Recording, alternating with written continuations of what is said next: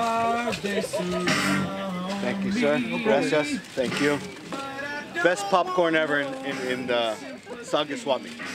Local swap meet vendors are being waved the yellow flag as the Saugus Speedway property is once again up for major discussion. Santa Clarita's Planning Commission denied the most recent plan to build over 300 homes and a large warehouse on the famed raceway. However, this does not steer the swap meet clear of first place. Despite the housing plan falling through, the popular community market only has a few laps to go. And then these stickers that we have selling for $5. Victor Torres, the owner of the record shop Grayskull Vinyl in Canyon Country, has been selling at the Saugus swap meet for many years.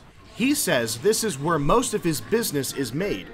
It's very dependent, actually. We get a lot of traffic, I was mentioning, and in order for the store, I think the store to succeed here, we relied on the swap meet 100%.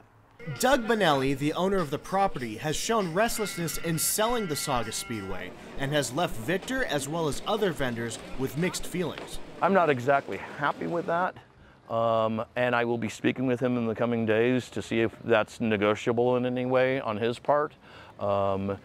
I understand his desire to retire or shut the business down or have someone else take it over. I understand he hasn't been able to find someone to do that, but yeah, it might be possible that it's going away.